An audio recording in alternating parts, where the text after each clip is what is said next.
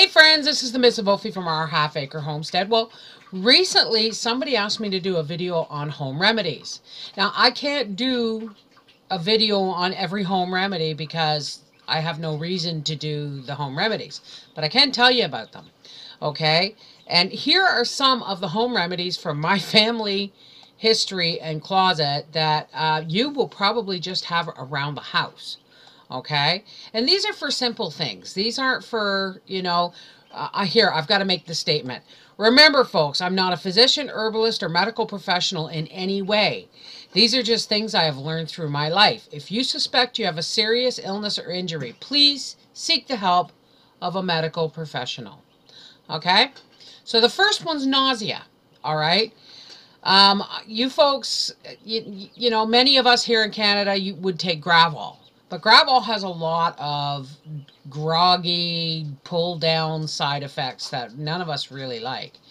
And can be difficult to get. I mean, you pretty much got to tell them who you are, where you live, your phone number, and everything to ask the pharmacist for Gravol. We call it Gravol. You in the U.S. call it Dramamine.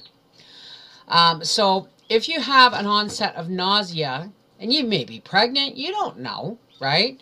So it might be beneficial to have a more natural, comfortable, non-chemical relief, okay? So for nausea, there's a couple of things you can do. Most people would think to drink ginger ale, flat ginger ale, because real ginger ale has real ginger in it, and it's the ginger, okay? You don't need the soda pop with all the other crap in it. All you need to do is make yourself a hot cup of tea without milk or sugar, and then drop like a quarter-size piece of peeled ginger about that thick in the bottom of the cup with a spoonful of honey. Stir it and let it steep until you can really smell the ginger. Then take the ginger out and sip that tea. Ginger is a really good thing for nausea. If you just can't stand ginger, find yourself some peppermint tea and make it really strong. Like make 2 or 3 tea bags of your peppermint tea and some honey, and that will also help alleviate nausea. What else have we got? Oh yes, the famous bread and milk poultice. Everybody, I'm going to put a link right here to my bread and milk poultice that I used on my dog, because she had a bite wound we didn't know about, and it had healed and closed. And when something is infected and healed and closed, you really want to open it up and let the infection out so that it can heal. This works as an infection draw, okay? It works for infected scrapes, cuts, boils, infected splinters. It works really well.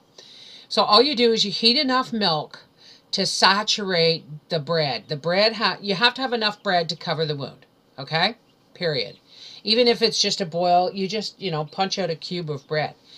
And you pour hot milk over it. Hot enough that it's not going to burn you, but it's still going to be hot on your skin, okay? Because it's a combination of the yeast in the bread, the liquid in the milk, and the heat that will draw the poison. If it's the case of a splinter or a boil, you put it directly on the wound. You make like a thick, gooey paste, and you put it directly on the wound and cover it loosely with gauze until it either dries or cools down.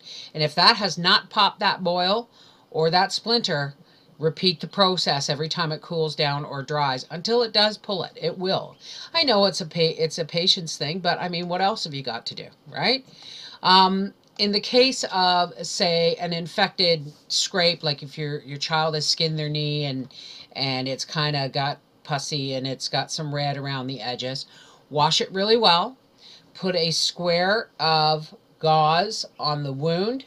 Then pile the hot bread and milk poultice, only hot enough for them to stand, on top of the gauze, and then wrap again with gauze.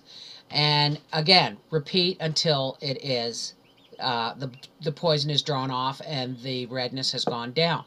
Now, after that, wash with warm soapy water, rinse with cool water, and then just put on some kind of healing salve, your favorite kind of healing salve. Okay? Like plantain or comfrey salve. Let me see, what else have we got here? Plantain. People have been asking me about plantain. We are not talking about the fruit that looks like a banana. We're talking about the weed that grows in your yard. Actually, the husks from the seed are actually psyllium husks. Okay? So this is a really cool plant that people just trample on. And when I say trample on, I'm not kidding, because it grows in the parts of your yard that gets a lot of traffic, like a lot of foot traffic and stuff. So it's the leaf. And here's a picture. Boom. All right. The leaf is widely known for giving relief to bee stings. Best used fresh. If you're out in the woods, like we did, hey Mom, we did this with Karen one day when we were down looking at the covered bridge. My sister-in-law got stung by a wasp right there, and it was bothering her right away. So I made Howie pull the car over, and when I saw some plantain on the side of the road, and I took my bottle of water and I rinsed off the plantain and I popped it in my mouth and I chewed it to a mushy pulp, and I literally took it out of my mouth and put it directly on the hornet sting. Now, my sister-in-law used to be an RNA, and she was amazed at how fast the relief was, because it helps pull the poison and take the swelling down. Now, that's if you're out in the wild or on the road or whatever. If you're at home and you get stung by 2 or 3 bees, maybe from your hive or anything like that, throw some warm baking soda and water paste on it. And then while you're, to hold that while you're, or to give some relief while you're crushing up your plantain leaves. Go ahead, try and do it in a food processor or whatever, but a mortar and pestle or even scissors works easier because they are a really tough root. But anyway, mash it up into a pulp, take the baking soda paste off, put the plantain on, and wrap it a little bit, and it will help ease the swelling and the pain of the sting. Oh, one of my favorites, poison ivy. Now I know there's a weed out there called jewel weed for poison ivy. I have not actually gone into the research of that yet, so I can't say for sure, although I've heard many, many good things about it. But poison ivy is actually one of the most annoying things to have.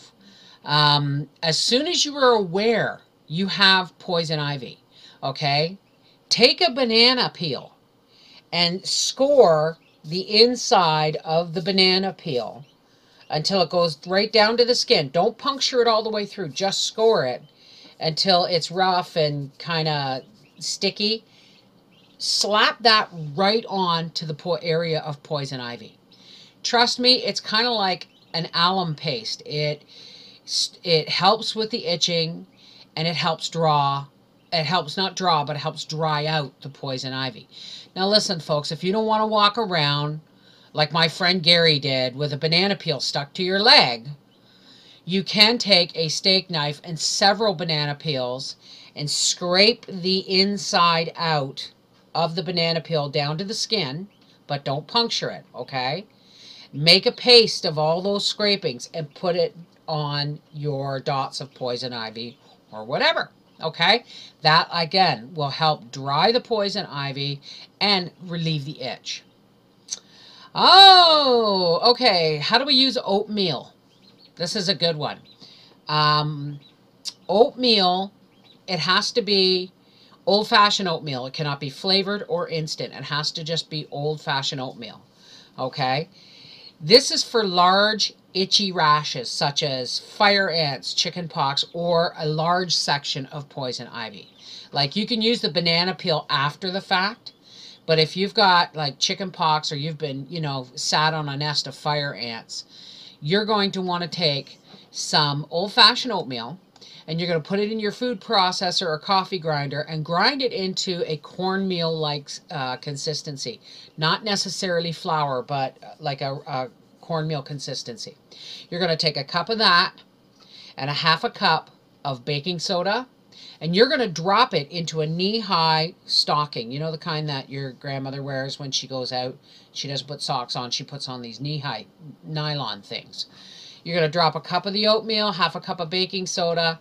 You're going to tie it shut. You're going to throw it in the tub, and you're going to run a hot, hot bath. And you're going to swirl that around in there, and then you're going to let the bath cool enough that you can get into it comfortably.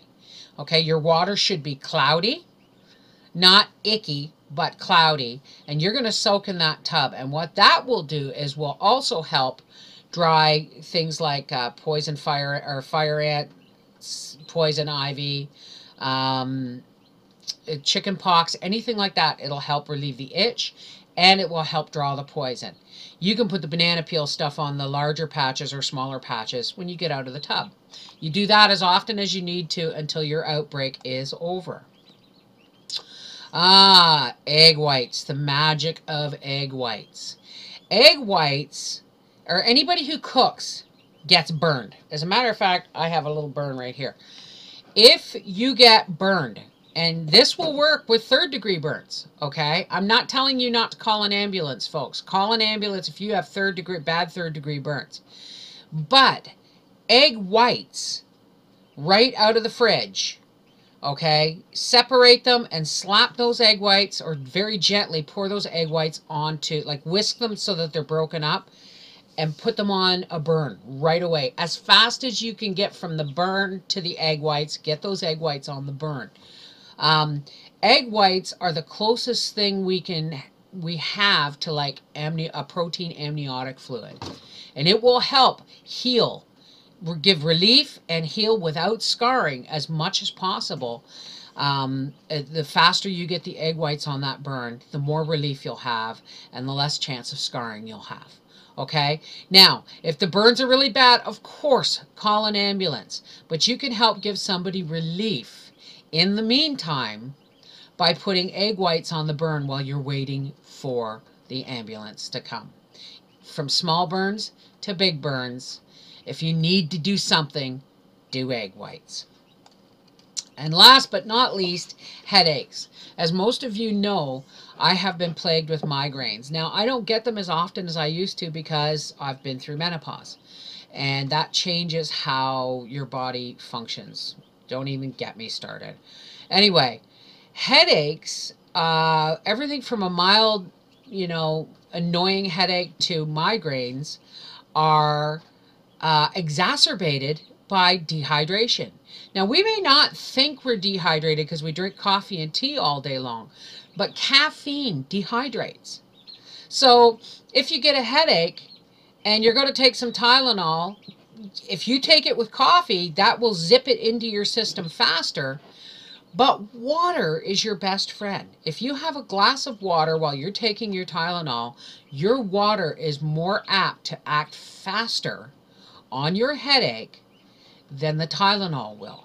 Because your brain, when you get a headache, 9 times out of 10, there's a certain amount of dehydration in your brain tissue.